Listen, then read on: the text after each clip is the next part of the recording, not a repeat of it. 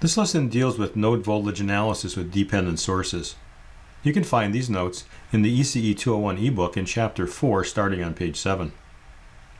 The nodal analysis inspection techniques that we develop for passive circuits can be applied to active circuits if we can take into account the additional constraints caused by the dependent sources.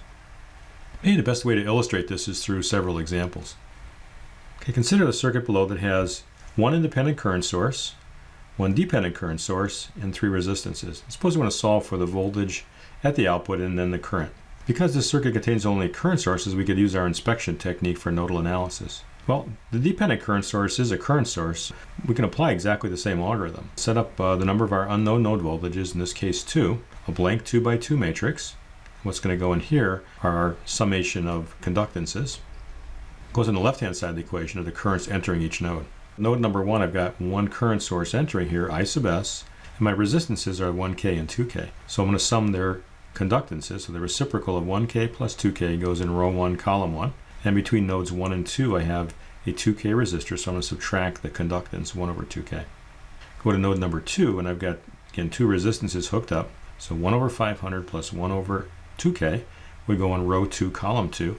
Between nodes 2 and 1, we have a 2K resistor, so minus 1 over 2K. And again, we have the symmetry here with our off-diagonal terms. Now, the current source that's entering this node is just 1, and it's equal to V sub x over 500. Now, this problem, I haven't labeled the value of I sub s, but we assume that this is a known, just like the resistances are. What I have in this example is actually two unknowns, V1 and V2, but I've picked up a third unknown, V sub x. If you go back and look at the circuit, node voltage 1 is V sub x. Rewrite this as V1 divided by 500. But V1 is multiplying this column, so I could bring this on the other side of the equation as a minus 1 over 500. Since every dependent source depends on some voltage or current in your circuit, and you can find any voltage or any current in terms of the node voltages, you can always do this substitution and then putting the controlling term on the other side of the equation. Now what I've got is a matrix that's no longer symmetric. I have the diagonal terms that are positive, but now my off diagonals aren't the same. This is one of the characteristics of an active circuit. And then adding up all of these reciprocals, I get these entries for my 2x2 matrix. Let's solve for V2, which is also V out. And again, you could use Kramer's rule. Put this into this column, and this times this is 0, and then minus the product of these two would be the determinant of our conductance matrix here would be this times this, which is 3.75 micro, and then a minus, a minus, a minus, so a minus 1.25 micro. I want to getting V2 in terms of I sub s, actually 1,000 times it. And of course, node voltage 2 was our definition of V out. And this by Ohm's law, I can find I out by taking V out and dividing by 500. And so dividing 1K times I sub s by 500, I get the value of I out in terms of I sub s. So again, one of the properties of our linear circuit is that the ratio of any output to any input is a constant. Look at another example. This is called a positive summer. Here I've got two voltage sources and one current source and 1, 2, 3, 4, 5 resistances. Let's find the voltage V out here. Now to use our inspection technique, we have to have all current sources. So we could do a source transformation on these two voltage sources, and we'd have a circuit that has just current sources in it, although one of them is dependent. And we could use our inspection algorithm again to start the problem. There's doing the first transformation, we'd be taking the voltage V sub S1 and dividing by 1K, voltage V sub S2 and dividing by 3K, gives me this term here, and I got the parallel resistances associated with those voltage sources. My controlling current is over here, and it's going to get multiplied by 50 over here. So I have a circuit that has only resistances and only current sources. So I can set up a blank matrix. I have two node equations, V1 and V2 I'll call them. We're going to sum the conductances at node 1. So that's 1 over 1K, 1 over 3K, 1 over 100K, 1 over 1.3K. Between nodes 1 and 2, I have a 1.3K resistor, so the negative of that. I have two current sources entering the node. The V sub S1 divided by 1K and the V sub S2 divided by 3K. Go to node 2. I just have two resistors connected here, so I'm going to sum the conductances, 1 over 1.3K and 1 over 3.3K. And then between nodes 2 and 1, I have the same resistor, so minus 1 over 1.3K. But now I've got my dependent source during node 2. It goes into row 2, column 1 on the left-hand side of the equation is just the currents entering, in this case, node 2, which is 50 I sub B. I just take these now and take the reciprocals and add them together. That's what I've got for the entries. And again, I've got a symmetric matrix.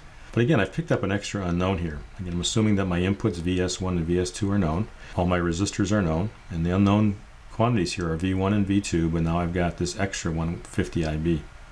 But what is I sub B? It's just simply node voltage 1 minus node voltage 2 divided by 1.3K.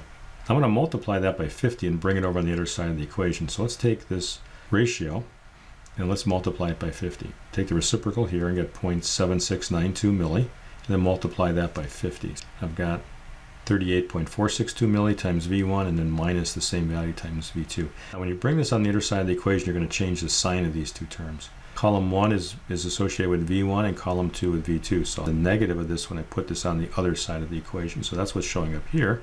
And this will then be multiplied by another minus sign, puts this plus over here. I've got my matrix in terms of my controlled source.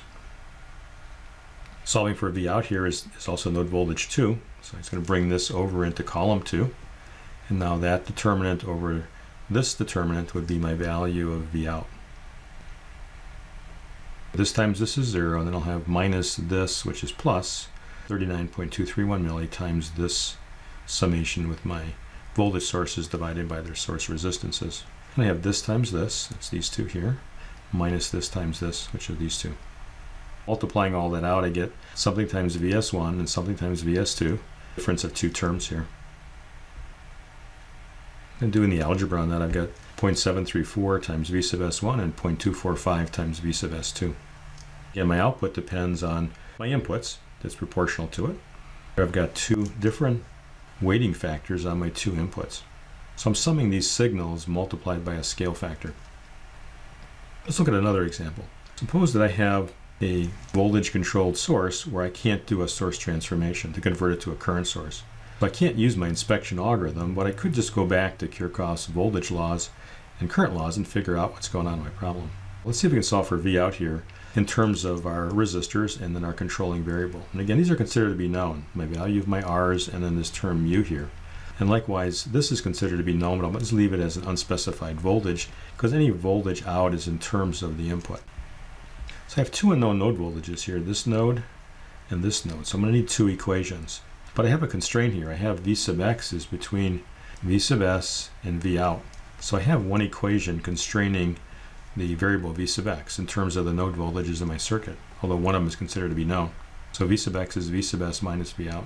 I need a second equation, so I can sum the currents at this node, or this node. But these nodes have a voltage source hooked up to them, although they're different kinds of voltage sources. The current that's in here is not with some type of a relationship like Ohm's law. So I can solve for this, but it's just another unknown.